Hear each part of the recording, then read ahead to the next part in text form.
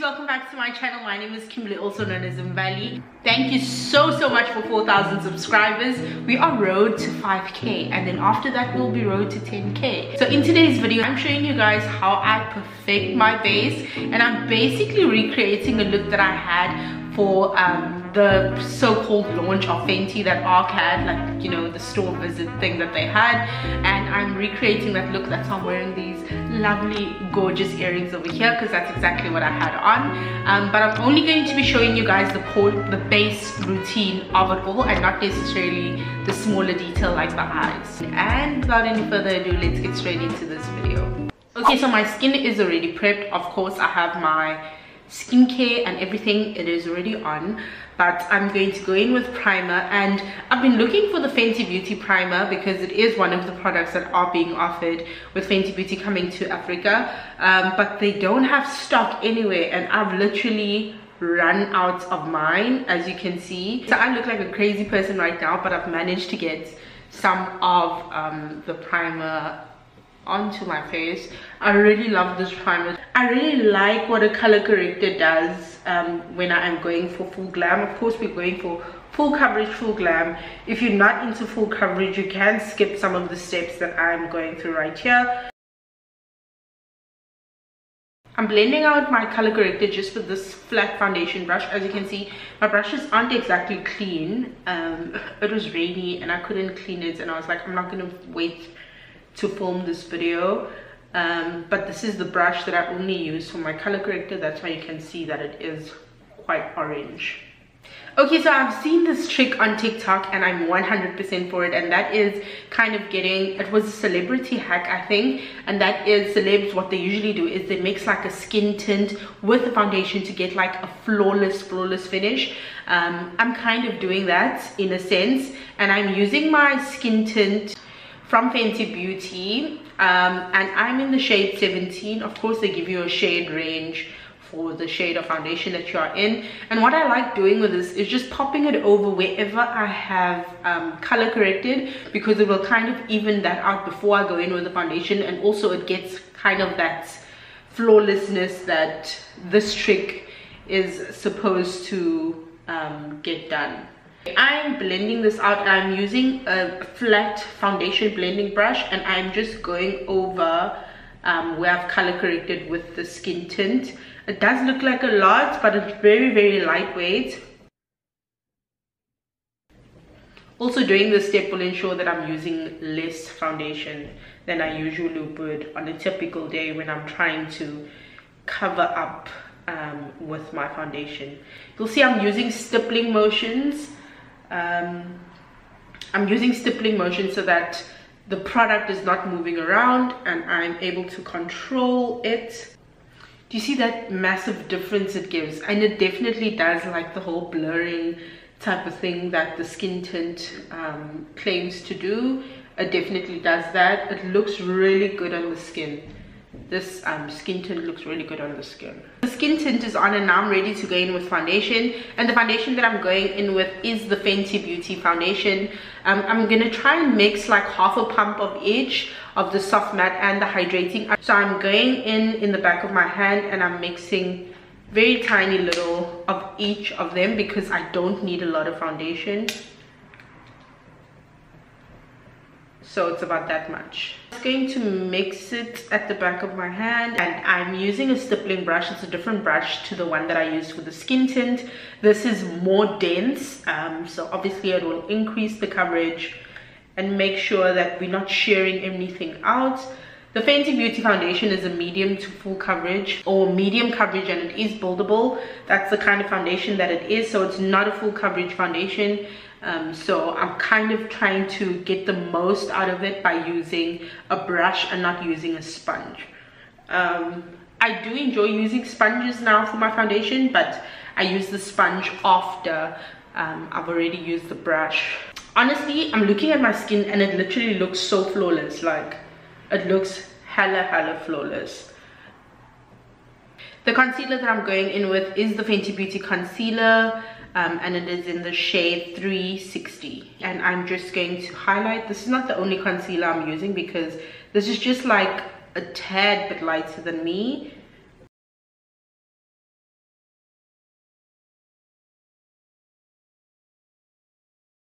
With the concealer, when you're kind of highlighting, I don't want to take away from the shape, or like I don't want to make my face look too wide, and that's what can happen when you're brightening your face or applying your highlighter. You can make your face look too wide. So I like to be very precise when I'm placing my concealer for highlights.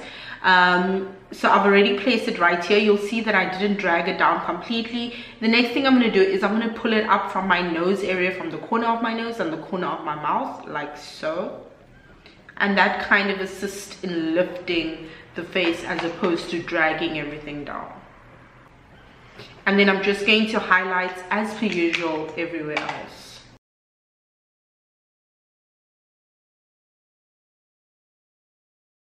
Okay, so my highlight is on, and this is my first kind of layer of highlights. The reason why it's my first layer of highlight because it just gives a little brightness. It just highlights the face, and then if I really like a bright under eye, so I'll follow up with a brighter concealer just in the corner of my eyes for the under eye, but we can chat about that once I get to that step. Right now, while that concealer is kind of drying down and getting a little tacky, I'm going to go in with the concealer or the product that I'm using for my cream contour. So I always say, and I always advocate, placing product at the back of your hand before you're going in with it onto your skin, because that kind of gives you more of a flawless kind of look and a flawless finish. So I'm going to try and do that today. So this is my Revlon Color Stay foundation stick that I'm placing in the back of my hand, and then I'm using my Quick Face. You guys would remember this from my previous video. I'm using my Quick Face concealer palette, the darker shade over there, and I'm just placing it and I'm mixing it with the Revlon. I really like the warmth, the richness of the color in this palette. I really love it. Again, the contour, where you'll see that I dragged my highlights up here, and I'm just going to reinforce that lift by placing the contour right above it, bringing it inward toward the eyelid. That's also another way of kind of ensuring that you're contouring the face and you're lifting the face.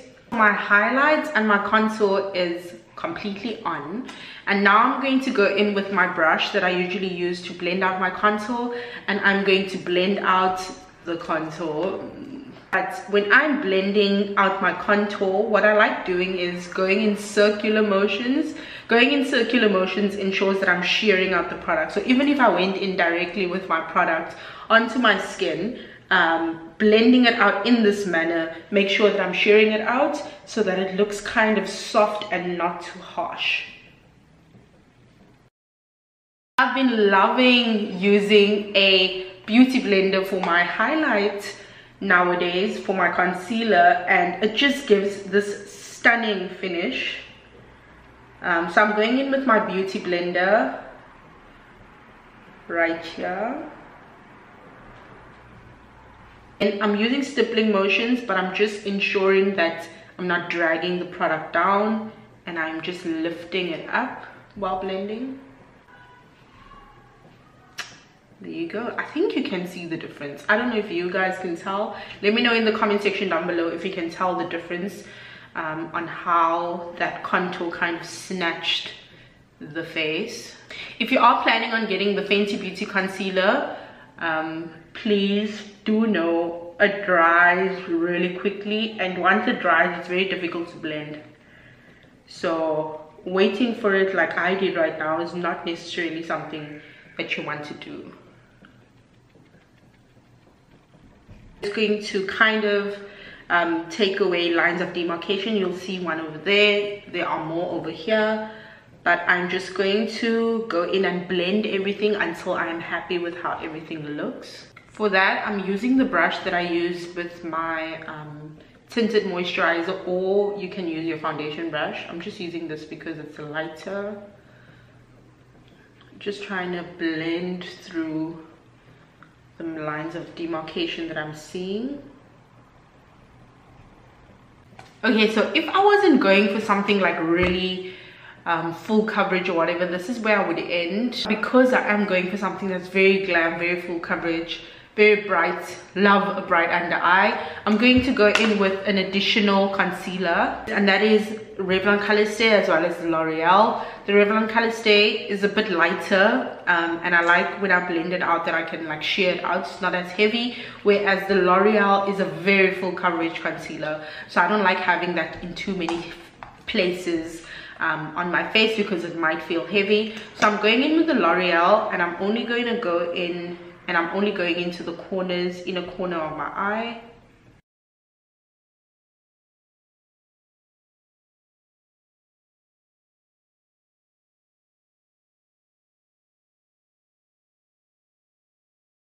This, I use a brush to blend this out because I don't want to move the product around too much. I don't want to go in with a beauty blender, but I will follow up with a beauty blender. So I'm using my brush over here. The L'Oreal concealer needs blending like almost immediately, so I'm just going to blend that out first. When I'm blending it out, I'm kind of stamping it along my nose so I can get a nose contour, reverse contour situation going, and I can kind of assist my nose contour in that manner. I will blend it out later, but for now I'm just stamping it like on the sides of the nose to kind of get that going. So you can probably see like the nose contour kind of forming, and then I'm just going to blend the rest of the concealer with the brush.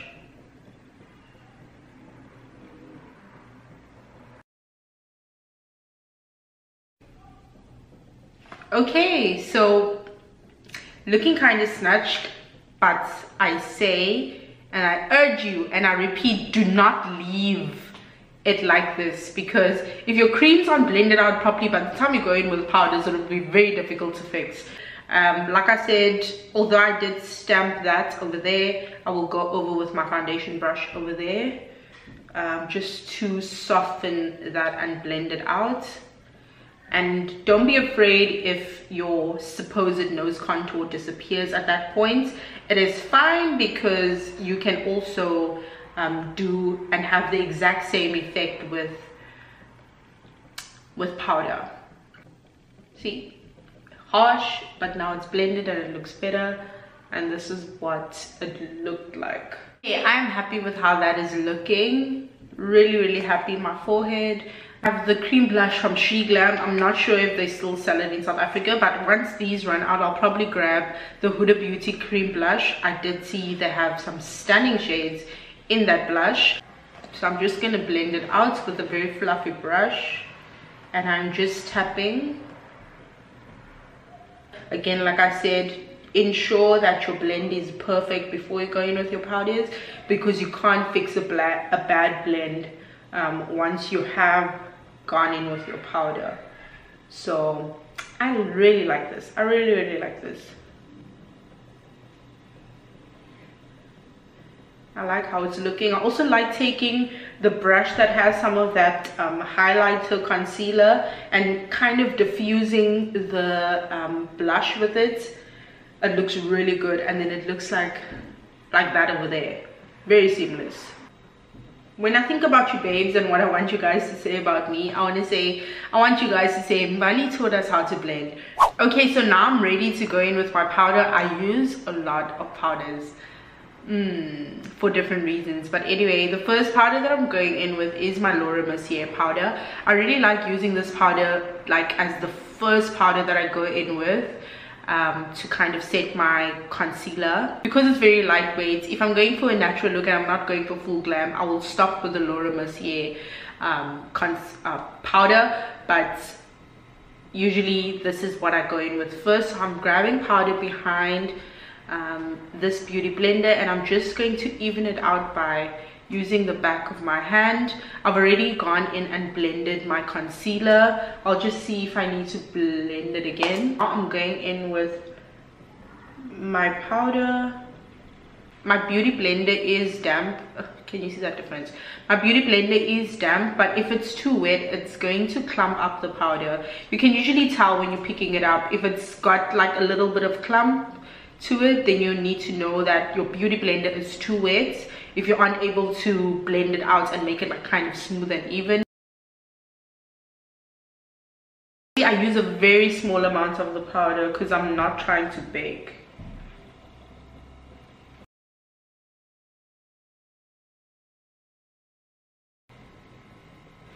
I'm doing that because I know I'm going to dust it off right now. Go in with powder on the rest of my face. I'm going in with my Sephora Micro Smooth powder as well as my Maybelline Fit Me powder. I mix them together.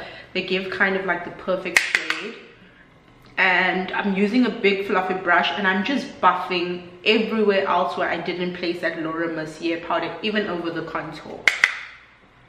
And I'm also using it to kind of dust off what I've placed on here. My camera is going out of focus a lot and it's kind of annoying me. For my contour, I'm using my Revlon powder.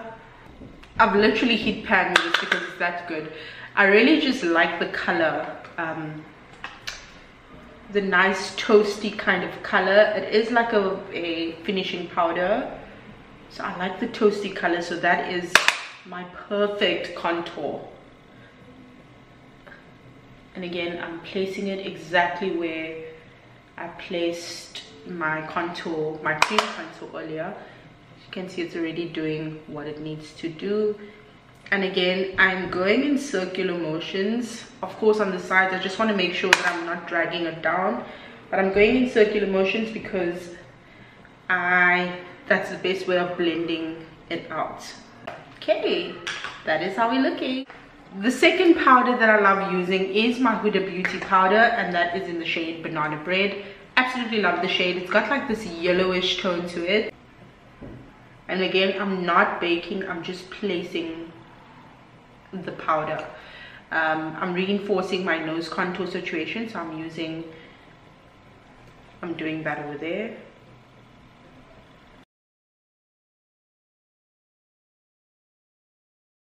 Using this Caring in the Hermosa Floor palette.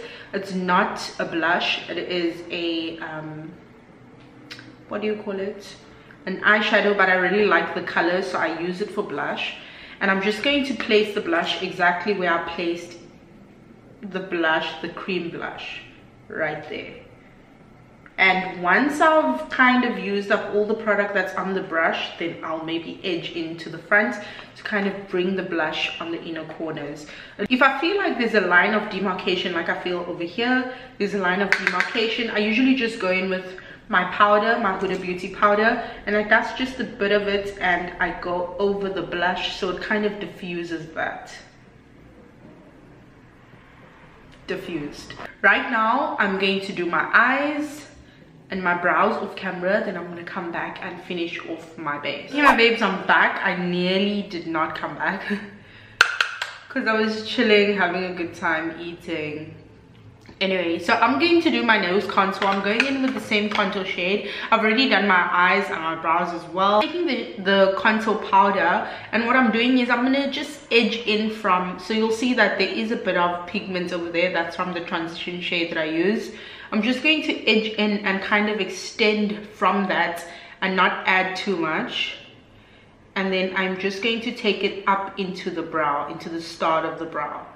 So this is an angle brush that I'm using, so I'm able to do that. Also, I don't want to come too close to the bridge of the nose. Straight up.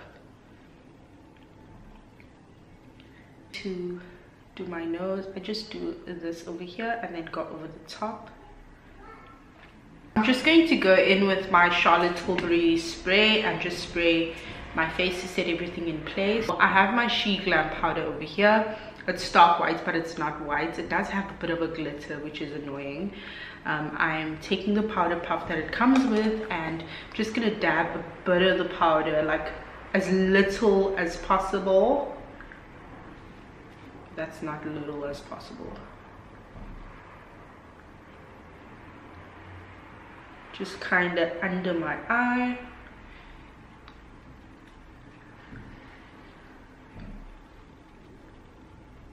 in with my brush to dust it away, and that's what you get.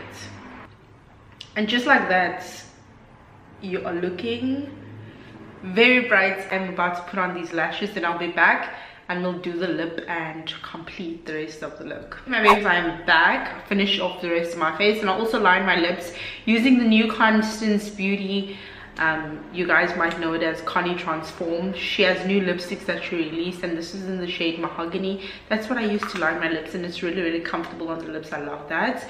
And then I'm going to use the Stunner lip paint. Ooh, that is pretty. Okay, that's fine. I think Gloss Bomb in the shade Fussy. I like this lip combo. I'm not gonna put in the... Ooh, look at... International Slay Mama. Anyway, so this is basically how I looked. Oh my gosh. If I have to say so myself, I look delicious. Honestly, look delicious. This is basically how I achieve my full glam, full coverage kind of makeup. If you enjoyed this video and you found it really, really helpful, please let me know in the comment section down below. Do share, like, comment, and subscribe to my channel if you haven't already. I will see you guys in my next video. Thank you so much for staying tuned until the very, very end. Love and light to you and yours. Bye, babes.